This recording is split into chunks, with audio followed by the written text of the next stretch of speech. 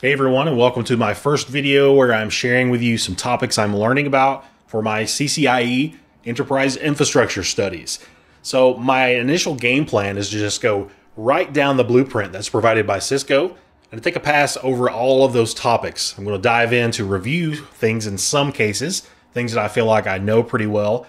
And in other cases, I'll be drilling down and learning new concepts and new topics with other items that are listed there. So if we take a look at that blueprint, the first major section is network infrastructure. So I'm just going to start right at the top and work my way down. But I think it might be more appropriate to say I'm starting at the bottom because we start out with some fairly simple topics, namely layer 2 switching. So let's take a look at item 1.1a, which is switch administration. So let's talk about the first topic that we see on the list, which is the MAC address table. On a Cisco switch, this contains address information used to forward traffic between the ports. Every address found in the table is associated with one or more ports, and that can include both dynamically and statically learned addresses. So here, if we use the command show MAC address -table, we can see that structure on our switch. You can see first here the associated VLAN. We can see the destination MAC address for each attached device. We can see the type of address, whether that's static or dynamic. And we can see the port number, which for this particular MAC address is gig 0/0 on this switch. Now we can also specifically filter these results.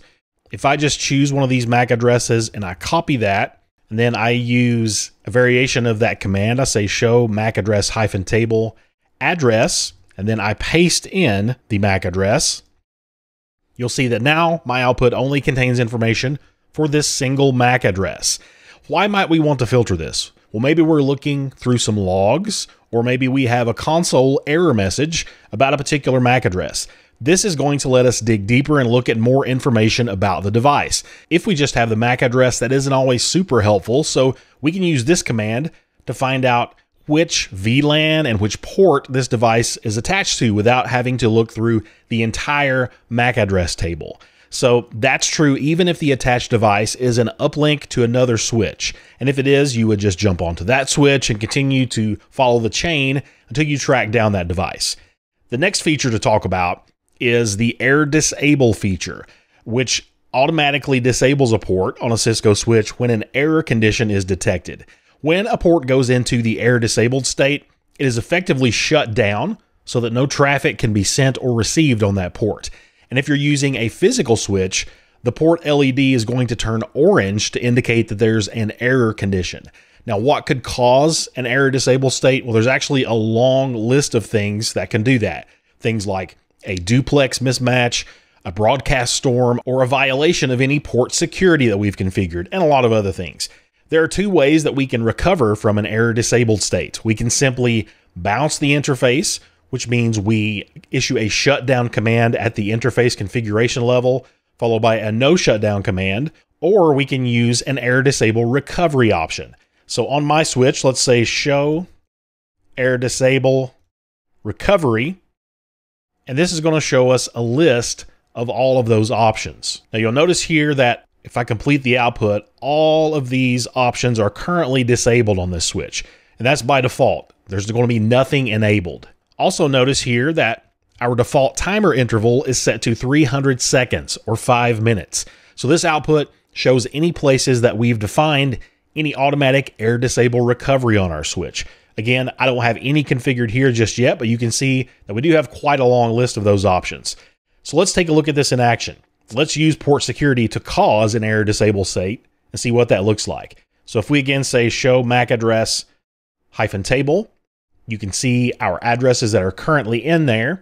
And what we're seeing here, notice we have two MAC addresses on gig 0/0. What we're seeing is the fact that I have an additional switch, which is connected to gig 0/0 on the switch that I am connected over the console port to. So I have a layer 2 switch that's allowing me to connect two other devices. And these are the two devices we see here by MAC address. So let's now go under global configuration mode, under interface gig 0/0. And if we want to enable port security, the first thing we have to do is make sure this is an access port. So we can say switch port mode access. Next, let's say switch port port-security. And if we take a look at contextual help, we can see those options. The first one I'm going to start with is MAC-address. And we have three options for that. We can manually specify an allowed MAC address for this interface. We can configure a forbidden MAC address that we don't want to be allowed to connect over this interface. Or we can use a dynamic option to learn which MAC address we want to be allowed, which is the sticky option. And that's exactly what I'm going to configure in this case. The next thing we can do, we can say port-security. If we look at those options again, the one I want to use is maximum, and I'm going to set that to 1. So what's going to happen here is that the first MAC address learned on the switch port will be the only one allowed to connect. The sticky option is going to tell the switch port to dynamically learn an attached MAC address. The maximum is set to 1, so it's going to only allow that first learned MAC address. Any other MAC addresses that appear are going to trigger our port security, and it's going to put the interface into an error disabled state. Now we can further configure what's called our violation mode. So if we say switch port-security violation, we have three options. We have protect, restrict, and we have shutdown. Protect is only going to work with the sticky option, where we configure a sticky MAC address as we did here. Any frames from non-allowed MAC addresses would be dropped and a log entry would be created. Restrict mode does the same thing, but it also generates a security violation alert. And shutdown will generate a violation alert and also disable the port. So if we don't specify a particular violation mode here, it's going to default to shutdown. So issuing that command is actually redundant, but I'll go ahead and do that just so that you can see that. Now, if we go back a level and say do show port-security, you'll see that we don't currently have anything in here, and that's because I still have to enable port security on this interface. So if I go back under interface gig 0/0, actually before I do that, let me go back a level and I'm going to run that show command specifically for interface gig 0/0, just so you can see what that looks like. You see that the violation mode is set to shutdown, but port security is currently disabled. So let's go back under interface gig 0/0 and we'll say switch port-security, and entering that command is going to turn on our port security. So if we just quickly run that show command again, you'll see that now it says port security is enabled. So pretty soon, I suspect we'll get a message in our console, an error message stating that we have a port security violation. Because remember, we do have multiple devices connected via a layer 2 switch. And there you just saw that coming into the console port. We see there is an error disable message, a psecure violation error detected on gig 0/0. We see our security violation, and it tells us that interface gig 0/0 has changed to the down state. So that's working exactly as we would expect it to. Now, as for automatic recovery options, under global configuration mode, let's say error disable.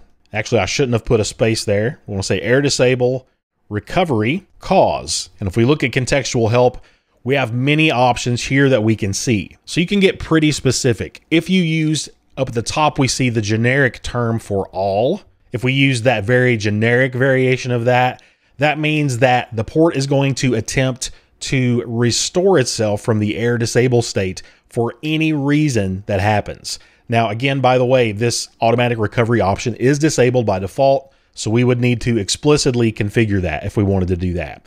Another option would be changing the recovery time. So if we say error disable recovery, and we can see the contextual help options, one of those is interval.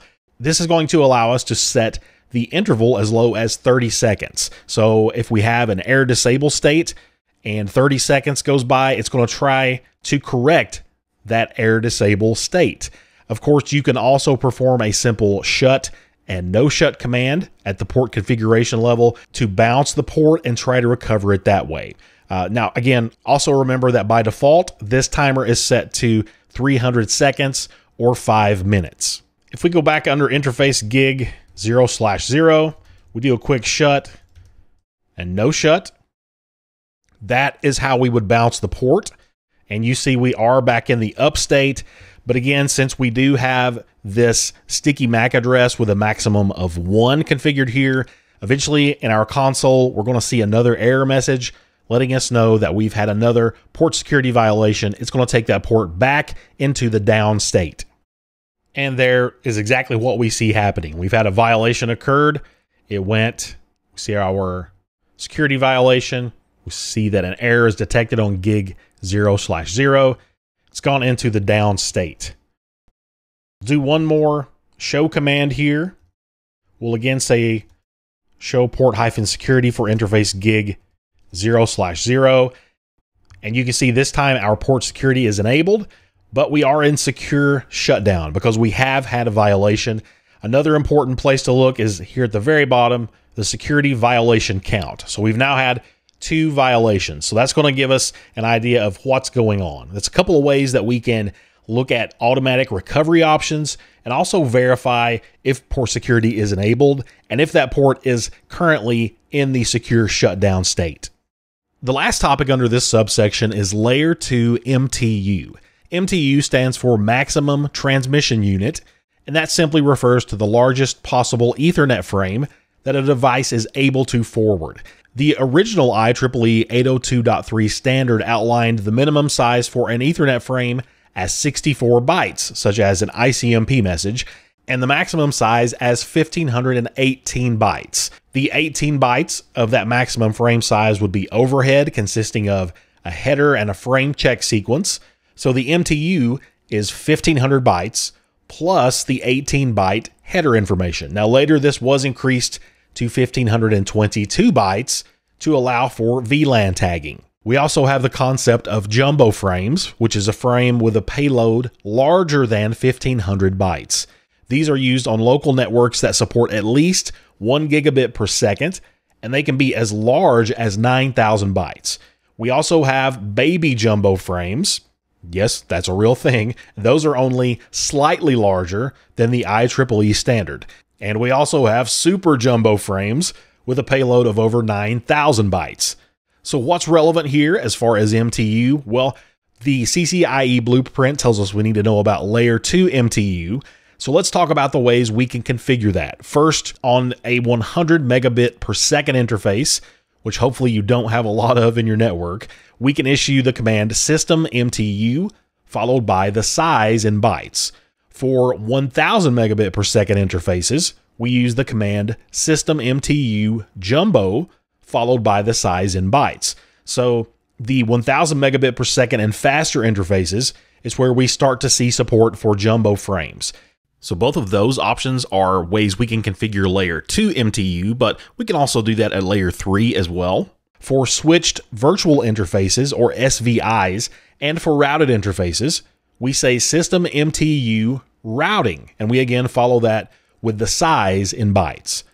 So that's a look at the section of the CCIE blueprint on switch administration. Hope you found this content useful, and I'll see you very soon with some more things that I've been learning.